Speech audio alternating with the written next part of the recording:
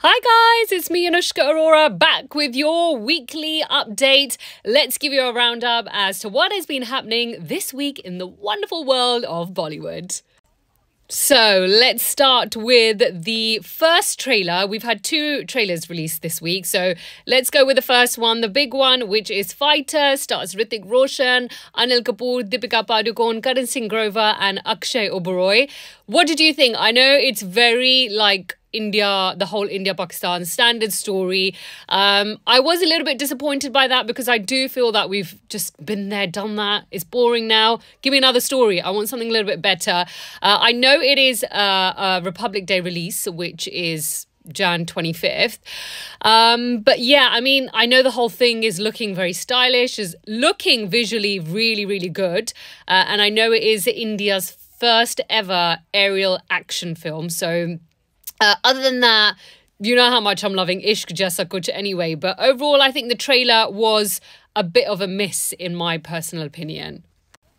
Next up, we had the trailer for Teri Baaton Mein Aisa Ulja Jiya. So we were talking about this last week as well. So this film, it stars Shahid Kapoor and Kriti Sanon. So this is like a robotic rom-com. Now, when I first heard it, I was like, not really my kind of movie. Well, the sounds of it anyway. Although the movie is giving us a very fresh pairing of Shahid Kapoor and Kriti Sanon. So I watched the trailer and I was like, okay, this is pretty okay. I quite enjoyed the trailer.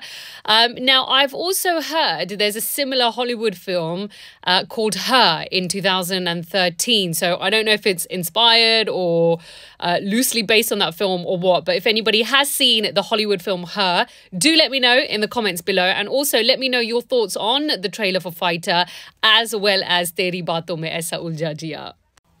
We also had Priyanka Chopra and Nick Jonas. They were celebrating Malti Marie's second birthday. It was Elmo themed. Did you see the pictures? How gorgeous is she? I think she completely looks like Nick Jonas at the moment anyway. But all the pictures were there, fully Elmo themed. Her cake was just so gorgeous. So happy birthday, Malti Marie. We love you. And PC, we love you too.